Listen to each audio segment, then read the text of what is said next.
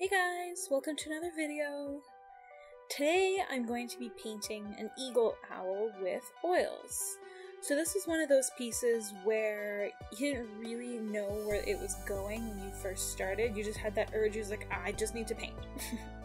So I took a 8x10 inch masonite panel that I had previously primed, did my sketch, and then I did a wash of blue acrylic paint because I knew the color tone that I wanted to go with was kind of a foggy teal blue shade in complement to the brown tones of the owl. So those are largely the two major tones that I'm going to be working with. So I wanted the environment to mostly have blue, so that's why I decided to go with the blue wash first.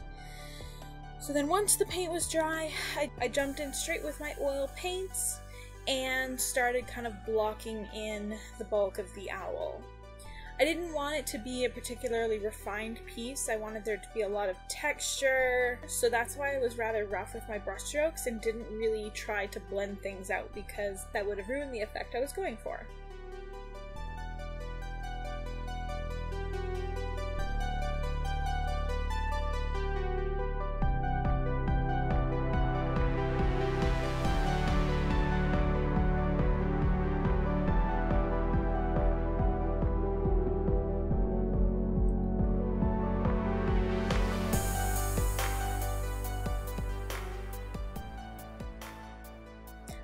One thing I really wanted to do with this painting is truly have the owl sort of disappearing into the background. So imagine it's really foggy out and the further the owl is away, so parts like the wingtips would disappear into the background. So I knew that was kind of one effect that I was going for.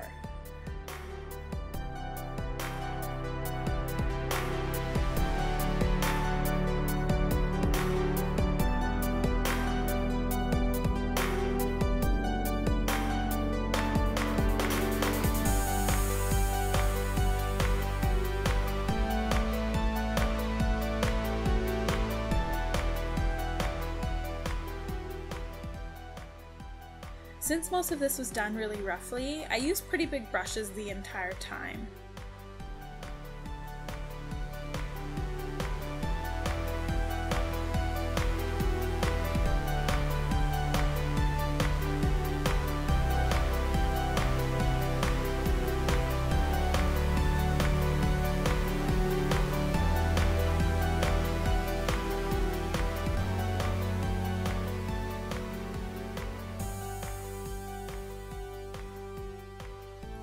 Now adding all those little bars of color on the wings.